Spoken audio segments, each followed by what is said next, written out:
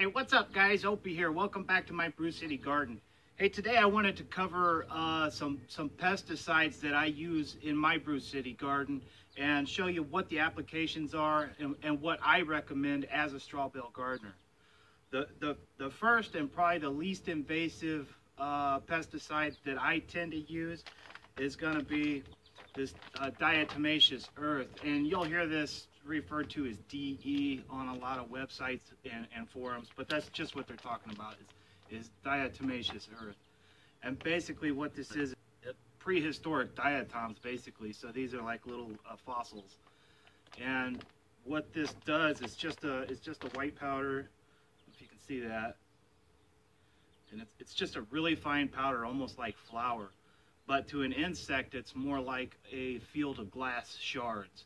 So anything that crawls across this, it's going to cut their exoskeletons open, and these pests are going to end up drying out and dying. This stuff is very effective. It is food grade. It's safe. Actually, I've heard some people actually take capsules of these and ingest them purposely. For what reason, I'm not sure, but it is safe. So this stuff works really good for obviously crawling insects, say earwigs, beetles, that type of thing. Extremely effective, very cheap, very safe. So this is probably my #1 recommended pesticide right here, diatomaceous. The next pesticide I want to talk about is it's a caterpillar killer. It's called BT, or Bacillus thuringiensis. And what this is a microorganism that occurs naturally in the soil. And we've been able to culture this in the lab to create a more concentrated version of it. And this stuff is toxic only to caterpillars. And what happens is you spray this on the leaves at about 2 tablespoons of this per gallon of water. And when the caterpillars come along and eat the leaves with the BT on it, the BT gets into their system. It reproduces in their stomach, and it actually creates holes in the stomach of the caterpillar. Then within a day, they'll stop feeding, and eventually they'll starve to death and they will die. This stuff is totally safe. You could literally drink it if you wanted to. I don't know why you'd want to, but it's totally safe. Safe for kids. It's safe for birds and other wildlife, bees. You don't have to worry about anything like that. The only thing that this affects is the caterpillar. It's extremely effective. It's fairly cost effective as well. I picked up this bottle for $12 to $14 US, and this will last me all season and probably all of next season as well. Really good stuff. It also works with tomato hornworms.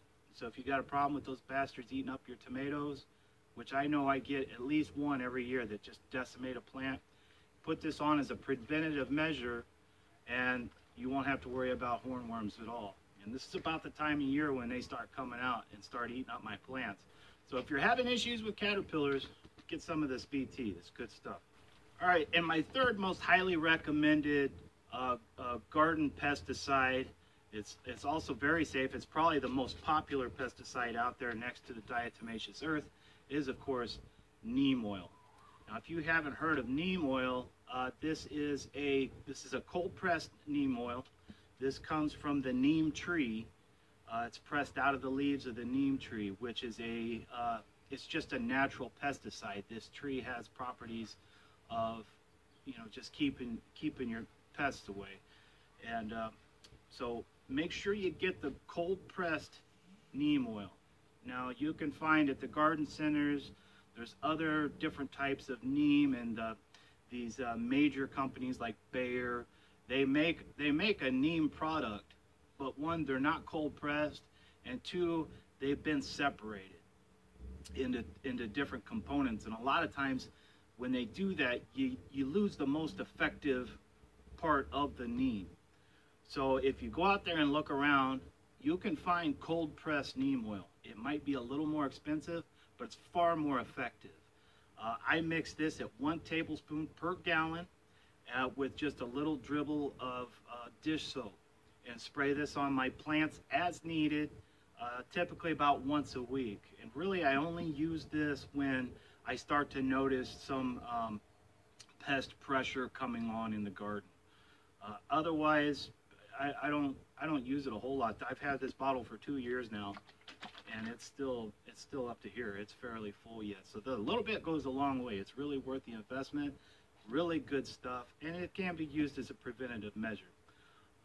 This stuff is extremely safe as well. Has absolutely no effect on humans. Has very little to no effect on other wildlife such as birds, bees, your pollinators. Try not to spray this directly on the flowers if your plant is flowering, but otherwise this is really good stuff. Works great for like white flies, flea beetles, those types of things. Excellent product. I highly recommend you get some neem oil. The last product I want to talk about today might be a little controversial, and it's my least recommended product. I only pull this stuff out as a means of last resort. If I've got a pest that is overwhelming the garden or certain plants in my garden, I will use this very sparingly. I use it maybe once a season. I really don't like to use this stuff, and it is not safe to go on the table. Sevin dust. Now, I see a lot of gardeners out there recommending Sevin dust like it's the greatest thing on earth. You got to be very careful with this stuff. It will kill everything, and it will kill your pollinators just as well. The stuff is not safe to go on your table, and if you're going to use it, you need to make sure you're using it on plants that are not flowering and plants that do not have fruit on them. Once you apply this product, the fruits are not safe to eat for several days, several weeks even. So if you're going to apply this, apply it to a plant that is receiving pest pressure, but the harvest time is still several weeks away. Otherwise, you're going to have to find something different. This stuff is not safe to go on your table. However, this stuff is extremely effective. It will kill everything, and it'll kill it quick. I have used this for 2 applications. One, Japanese beetles, which if you've ever dealt with Japanese beetles, you know how ferocious they can be. I applied these to my green beans before they have flowered, just as the Japanese beetles were taking hold, just to get rid of the infestation. They're gone now. I don't have any problems with it. I discontinued the use, and if I see any flowers come on, I will not use this stuff. Another thing I use Sevin for is I will dust the first few inches of my squash plants where the stem meets the bale, or the stem meets the ground. And what that's going to do is prevent squash vine borers from A, laying their eggs, or B, if they do lay their eggs, it's going to kill them off immediately. If you've ever dealt with squash vine borers, you know how devastating they can be to your squash plants. It's a beautiful moth, but they'll lay eggs on the base of your squash vines. And as soon as those eggs hatch, they'll bore into the vine of the squash, and they will live inside the hollow vine of the squash and eat it from the inside out. And it will kill your squash deader than a doornail. And that's the only thing I use this for. When my squash are flowering, I will not use it. So I apply this about once a year for about maybe a week or 2, just as the plant is starting to reach maturity but not flowering yet. Use a lot of caution with this Sevin dust. I can't say it enough. Don't just use this stuff willy-nilly on your tomatoes and your fruits and then serve it up to your kids on the table. And it's very dangerous. All right. So, last case, if there's nothing else that's going to work, Sevin dust. Now, as far as applying some of these liquid pesticides, such as the BT or the neem oil, you're going to want a garden sprayer. I just got a simple 1-gallon garden sprayer, just like this. And of course, just read the recommendations on the package as they are. But one thing you'll want to do is pick up some dish soap, not dish detergent. You want dish soap, and yes, there is a difference. The soap is much safer than any detergent would be to put on your plants. And what this is going to do is you just put a few drops, up to maybe half a teaspoon, in with a gallon of water with your pesticide product, and it's going to act as an emulsifier. It's going to help distribute that pesticide throughout the water. You give it a couple good shakes, and it's going to keep that pesticide in suspension. And it's also going to help It's also going to help the spray coat the leaves and actually stick to the leaves. So use a dish soap. Dawn is a great product. This is the cheap version of Dawn. That's all it is. And it is very safe. Now obviously, it should go without saying, you want to spot test any pesticides or any sprays that you put on your plants. So just pick 1 or 2 plants throughout your garden, spray it, watch it for a day or two and see if there's any adverse effects. If everything looks good, go ahead and spray the rest of your garden. If you notice any damage, you may want to adjust how much soap or how much product you're using.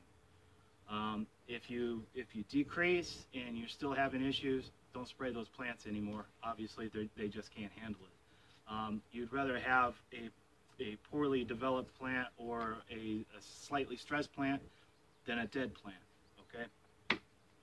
Really, guys, that's just about all I've got, and that's really all I use here in the garden. And the one thing I left out, and it's probably the most important, is hand picking. Just go out in your garden and look around. You know, if you see eggs underneath your squash leaves, just scrape them off. If you find, you know, certain pests and bugs that you can grab and squish them or feed them to your chickens or do whatever, that's probably the best way to go about it. But I know you can't always be in your garden, and sometimes these pests get out of hand. That's when these products work great. Just make sure you read the packaging on the labels, use these safely, and keep your family, friends, and wildlife in mind, and everything's going to go great. All right, guys, thanks again for joining me here at the Brew City Garden. I hope you learned something today, and if you enjoyed this video, hit the thumbs up button. Hey, don't forget to check out my Facebook page. You can find me at Facebook at Brew City Gardener, and we did just start up a new group called the Global Straw Bale Collective. I want everybody from everywhere to join this group, join in, show us your gardens so we can interact and learn from each other, and I think it's going to be a great time. All right, guys, if you're new here, hit that subscribe button. Make sure you hit that subscribe, and don't forget to share this with a friend if you think it'll help them out too. That's going to help me out for sure. All right, guys, it's time to get out of here. We'll see you.